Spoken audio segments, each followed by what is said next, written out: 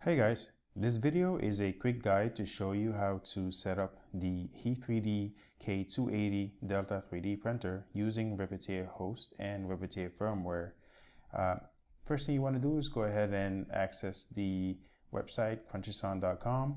On here, you'll see I've posted an article that walks you through the steps that we're about to go through. And here it'll essentially walk you through setting up your HE3D printer and configuring it to use the BL Touch sensor and Repetier firmware with dual extrusion. Before you actually go through this guide, just be aware that it's not an assembly guide. It's expected to be used by people who've already assembled their printers or are in the process of assembling their printers, and perhaps want to use Repetier firmware instead of the default Marlin firmware that comes with the printer. The first thing you're going to need to do is make sure you have a PC or Mac, because you will need one of those to program the printer. You also want to make sure, as I said earlier, that your HE3D printer is almost assembled or fully assembled. And you also want to make sure you've purchased the BL Touch sensor. So this is the sensor here, and again there's links on this article that will show you how to go ahead and connect that to your board and program it along with the video here. Before you actually program your board, you will notice that this article will go through a few steps. I've labeled these pre-assembly tips and tricks, and it's simply there to give you a heads up or quick set of tips on how to properly assemble your printer and some modifications that you should do before actually running this 3D printer. So I'm not going to go into every little detail here, but you can go and read the article. It'll explain to you how to wire the power adapter, for example, and how to actually add and connect an extra extruder to your factory OEM board and add a stepper motor driver for that particular extruder. Once you've gone ahead and read the article here and you've gone ahead and installed the frame supports, again the links to those 3D printable supports are on the article, and you've also downloaded the adapter kit that allows you to mount the BL Touch adapter, the fan, and the Y adapter for dual extrusion to your printer. You can go ahead and follow the next steps. In here, we're going to now start configuring the firmware before we upload it to the printer. So at this stage, the printer does not need to be connected to your computer. All we're going to do is download this firmware here. So you can just go ahead and click on it once, and it'll take you to the Dropbox link and the Dropbox page that will then allow you to download and save this to your computer. You could just click here, no thanks, to continue to download, or if you want to sign up for Dropbox, feel free to do that. I've created a folder called HE3D test inside of my downloads folder, and that's where we're going to save my original firmware file. So again, this is a firmware file that I have created. That's the one that's running on my printer, or at least that was running on my printer, that we're going to modify, or at least I'll show you what you should modify if you want to customize it further for your printer. It should work if you've installed all of the add-ons that are described in the article. Now, once you've downloaded this file here, you want to go ahead and extract the contents of this zip file. So you just right click on it and click on extract all. Uncheck this box here that says show extracted files for when completed, because that way you could just directly see the folder that will be created when the files are extracted. So the files have been extracted here, and you'll notice that inside of the Repetier firmware 2019-0130 folder, there's two files. So there's the config.json file, which is basically the settings that my printer uses. And what we're going to do is actually load these settings inside of the Repetier configuration tool and generate a new firmware to upload to the printer. Yes, there is a folder in here that also contains my original firmware, but I suggest that you go through the video and see how to actually load my backup settings here and tune the firmware to your printer, such that if there are settings in my packaged firmware here that don't play well with your printer, you'll at least learn how to adjust them. So once you've downloaded and extracted these files here, we're going to go back to the web browser. We can close Dropbox, you no longer need that. And the next step here is going to go to the Repetier firmware configuration page. So the URL for that Repetier firmware configuration page is up here where I'm hovering my mouse. And once you're on this page here, you want to make sure that it says firmware configuration tool version 1.03, and then go ahead and click choose file. We're going to navigate to where we saved the firmware that I downloaded earlier. So in this case, just navigate to Repetier firmware 2019, select the config.json file and click open. When you do this, you'll notice that the firmware configuration tool will load and it will show all of the settings that are in my JSON file. And that's the great thing about the Repetier configuration tool. If you actually save that JSON file and you lose your original firmware, you can come back in here and just load that JSON file and it'll set everything up for you so you can just regenerate a new firmware in a matter of minutes instead of tuning everything from scratch again. So here the settings have been preloaded and you just need to scroll down and familiarize yourself with any of these settings here. If you have any questions about them, please feel free to post them in the comments section for the video. But like I said, if you're using a HE3D K280 printer, there's really nothing you need to change here. The length, I've set mine to 555 millimeters. And yes, I know HE3D claims a 600 millimeters height, but that's actually technically incorrect because as you'll see further down the line in the video, you need some clearance between your end stops and the carriage in order for things to work properly. The diagonal rod length here is 340 for the HE3D printer, or at least on my printer. And if you do need to adjust that, please do so. Now, you're going to leave most of these settings here alone, and there's really not much that you need to change at this stage. So just go ahead and scroll down the list and click next. Now, if you're using the TMC 2130 special drivers, make sure to enable this checkbox here. But if you're using the OEM stepper drivers that come with the K280, there's nothing for you to change here. The steps per millimeters are already all configured for you. Now, the thing that you do want to adjust is down here in the end stop distance after homing section. So what I've set the printer to do is to position the end stops 60 millimeters, at least position the carriage 60 millimeters away from the end stops after homing. And so this is the reason why instead of you getting 600 millimeters of 3D printing height, you're going to get about 555 or plus minus 1 millimeter at the end of the day. And again, like I said, this is to allow you to make sure you can actually print objects that take up the full volume of the printer horizontally and up to the maximum vertical height of 555 millimeters. Now, there's nothing else for you to change here. If you did add some sort of sensor to your machine that detects jamming, filament jamming, you can adjust that here. I plan on adding that to my printer, so that's why I've actually set these up here, but they are not yet mapped to a particular pin. So there's no need for you to worry about this particular setting here. Go ahead and click next. In this area, this is where you set up your extruder parameters. So here I've set a minimum extruder temperature of 150 degrees Celsius.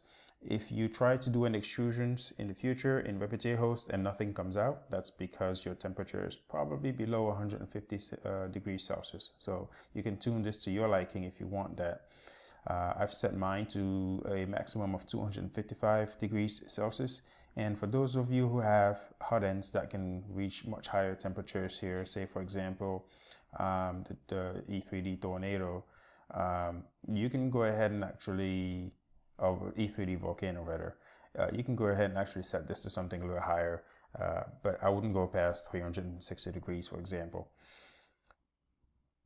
Now, going down the rest of the settings here, we have the extruder settings. In this particular case here, extruder 0 on your printer is very likely going to be using the OEM stepper driver. So it's basically this guy right here in this picture. When you get your board, and if you purchased your printer and it only had one extruder, then you very likely have 4 stepper drivers like these on your board, and this stepper driver all the way to the left, if you're looking at your board, as shown in this picture here, is going to be extruder 0.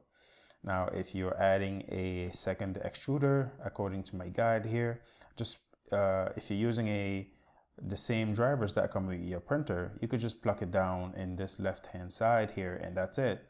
Or if you're using different drivers, like in my case, I'm using a DRV8825, you do need to adjust the stepper jumper cable, the jumper settings here, and the stepper current.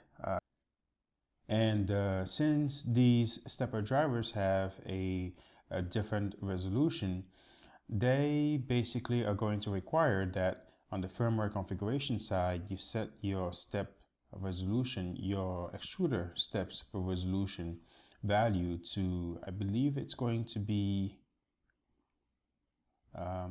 92, because again, this DRV8825 is on the extruder 2, or at least the secondary extruder mounting location on the MKS Gen L board, and so 92 is going to be the steps per millimeter value that you put on there. You may have noticed extruder 0 has a different steps per millimeter value. Again, that's 185, and it's because I'm using the factory stepper drivers on that channel. So again, if you're using the factory stepper drivers, just leave everything as 185 for the steps per millimeters value. So while you're going down the list here, one thing you may want to adjust for your printer is the select command and deselect commands for the extruders. What I've done here is essentially embedded the filament switching procedure for the extruder selection process in the firmware. And what this basically does is it resets the extruder that is currently active back to 0, and then it retracts the extruder, the filament actually, or at least it extrudes the filament 95 millimeters at a feed rate of 1000, and then zeros the extruder again. And upon deselecting the extruder, so when the firmware tells the code tells the firmware to switch extruders, again the same sequence happens. The extruder is zeroed, the filament gets retracted, and this sequence just keeps happening whenever there's filament switching. So when you're setting up the G code or your slicing program, there's no need to set up extruder select or extruder select code. However, you could set up an extra procedure if you want the print head to move to a specific selection, to a specific location before it performs the filament change. In this case, I did not change anything in terms of positioning. I just swap filaments and continue printing. So we're gonna just keep moving here. There's nothing that you need to change in this other area.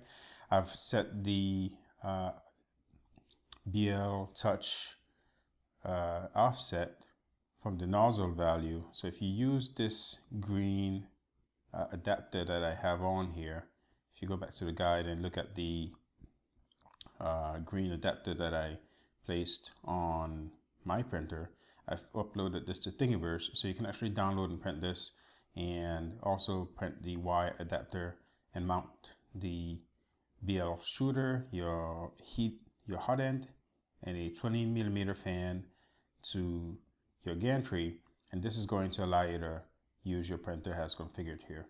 So the offset for that green adapter is already loaded here, and all you do is you attach the BL Touch printer to the BL Touch sensor rather to the adapter, and just use the firmware as is. There's also a probe start script and a probe finish script. This is essentially to allow the BL touch sensor to extend and retract. There's not much you need to change here. Just leave this alone and continue. You could adjust the bed leveling grid size here, but I found that 7 works well for me. Again, the Repetier firmware takes up a lot of space on the Atmega 2560 chip, so you don't want to set this value too high in any case. Leave the probe positions here alone, because further down the line, when I show you how to use the etcher calculator to calibrate your printer, will use exactly these coordinates shown here. After this, you can go ahead and click next. There's nothing else that needs to be set up here. If you're using the OEM LCD screen that comes with your K280 3D printer, you can leave these settings alone. However, if you're using a different display, just click the drop down list here, pick the display that you want to use. There's a whole bunch of them. But again, this has already been set up for the K3D, the HE3D rather, K280 3D printer. Set the model that you want the display to set for your printer, and set the printer company value that you want. So you can change this to say, you know, your custom 3D printer or something other than HE3D. After all of this is said and done, click next, next, and then you want to download 2 files from here. You want to download the complete firmware, so click here and download the complete firmware. I'm going to save this inside the HE3D test folder I created earlier. Again, this is the one saved on the 2nd rather, so April 2nd. Make sure you keep track of the file names. And you also want to download a copy of your config.json file. Remember, it's the file that I described at the beginning of this video, where it's essentially taking a copy of the settings we've been configuring so far here in the Repetier configuration utility and saving that, so that in the future, if you want to modify something, we do not have to retype everything again. Once you've downloaded these 2 files, there's 2 more pieces of software that you're going to need. You're going to need the Repetier Host software, which is basically what's going to allow you to connect to your printer, slice the 3D files, and actually send G-code to your 3D printer. And you can access that by going to repetier.com and going down to the bottom of the website, and you'll find that you have options for Windows, Linux, and Mac. So just download the version that's for your platform and install it. Go to arduino.cc and then go to the software tab and click on downloads and download the version 1.8.9 for your platform. So in this case, if you're using Windows, download and install the Windows installer. Same thing for Mac or Linux. Once you've installed the Arduino software, we can go back to your folder location. So in this case, I'm going to go back to the HE3D folder, and we're going to go ahead and extract the file, that the firmware that we just downloaded. So the one from today, April 2nd. Go ahead and right click and extract all, just like we did before. And once the files are done extracting, we're going to go ahead and connect the 3D printer. So take your USB cord from your 3D printer and then plug it into your computer.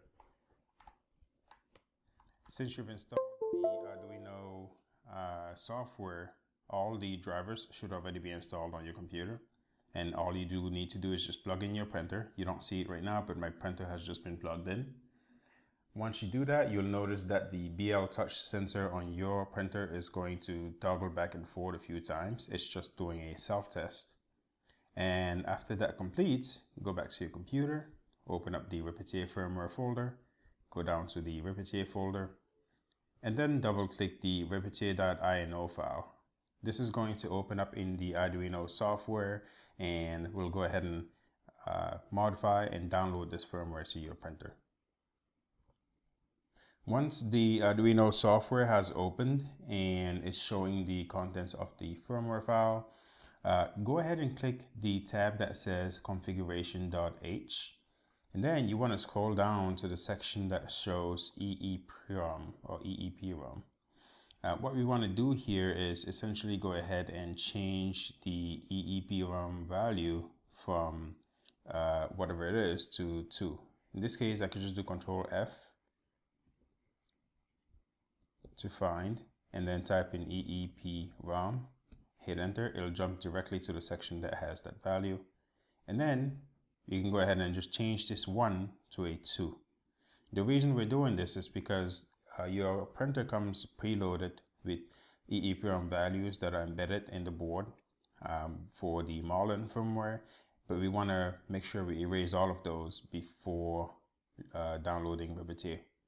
So you're going to upload the software twice. Once you make this change here, make sure you go to Tools, and then go to the board area. Make sure that the board that's selected is the Mega 2560. The processor should also be the same thing.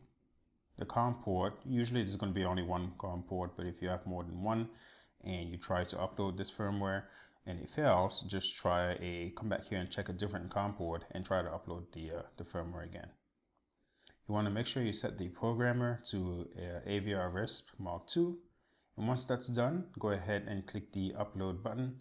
Now, you'll notice that on your MKS board, on your 3D printer, there's going to be a blue and red light that are going to be flashing. That's normal. And when the firmware is done uploading, you'll notice on the bottom left corner here, it'll show that the firmware is done uploading. And once that happens, we'll change the EEPROM value back to 1 and then upload the firmware again. So I'll give it some time for that to happen.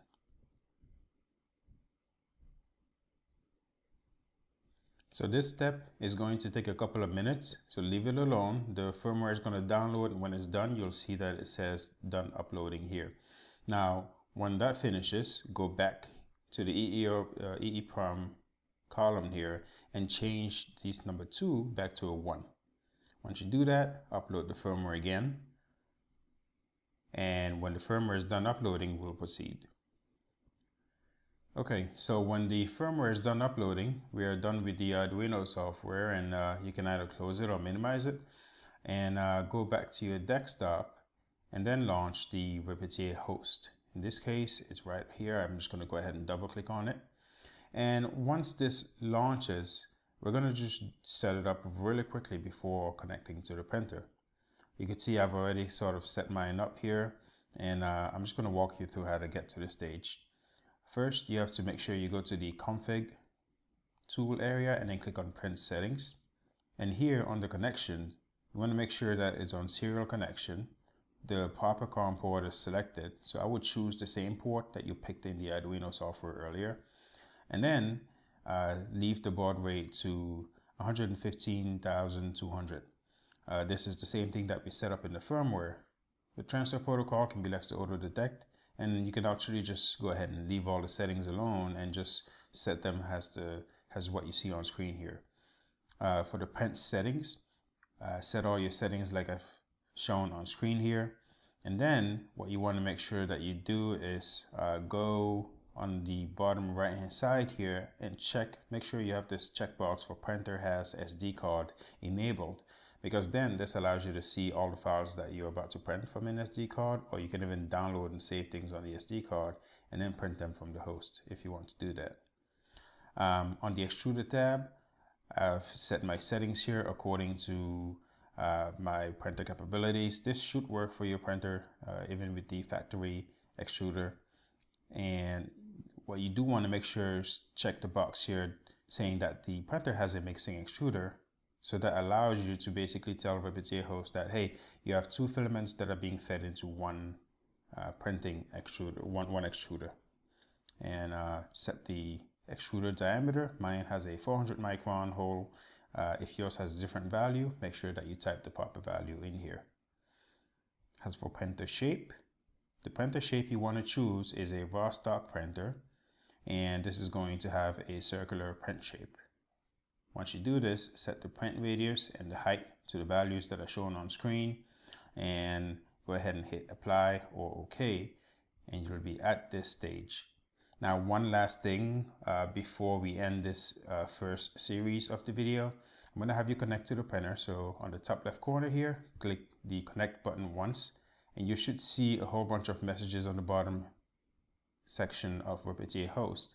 This is essentially just the host letting you know that it's successfully connected to the printer, and it's also just describing additional data from the printer, which right now you don't care about. At this stage, you can go ahead and plug your printer into the power outlet. This whole time, we've just been connected to the printer using the USB port. So at this stage, you can connect your printer to the power outlet, and this is going to allow you to home the printer. What we want to make sure is happening is, before you hit this home button here, you want to just be ready to sort of unplug your printer or hit the emergency stop button up here to stop things from moving, because if you did not properly wire your motors, they might move in the opposite direction. So hit the home button. Once I hit this home button here, it's going to home my printer, and looks like it moved in the right direction. The printer will also move the gantry down 60 millimeters away from your end stops, and that is normal. That's how it's programmed in the firmware. If you do not like that behavior, you can always go back in the firmware, watch the beginning of this video on how to go ahead and change that and upload a new firmware.